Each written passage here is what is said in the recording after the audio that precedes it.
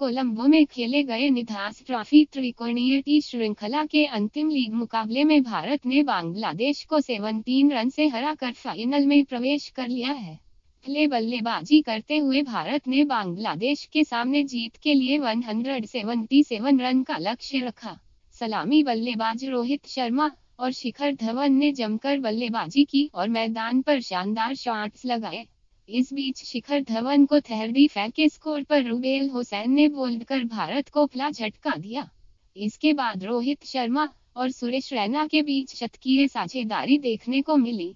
अंतिम 10 ओवर में भारत ने 105 रन बनाए।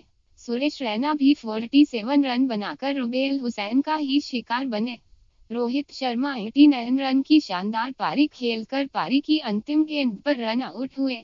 निर्धारित 20 ओवर में भारत ने 3 विकेट के नुकसान पर 176 रन बनाए। जीत के लिए मिले 177 रनों के लक्ष्य का पीछा करने उतरी बांग्लादेश की शुरुआत खराब रही।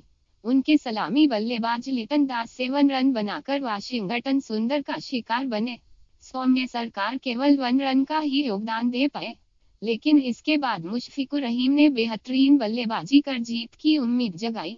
पुछल्ले बल्लेबाजों में से शब्बीर रहमान ने 27 रन बनाए, लेकिन रन गति कम होने की वजह से बांग्लादेश के बल्लेबाजों के ऊपर दबाव बन गया। इस तरह निर्धारित 20 ओवर में बांग्लादेश की टीम केवल 159 रन ही बना सकी। इस तरह भारत ने यह मैच आसानी से 17 रन से अपने नाम कर लिया।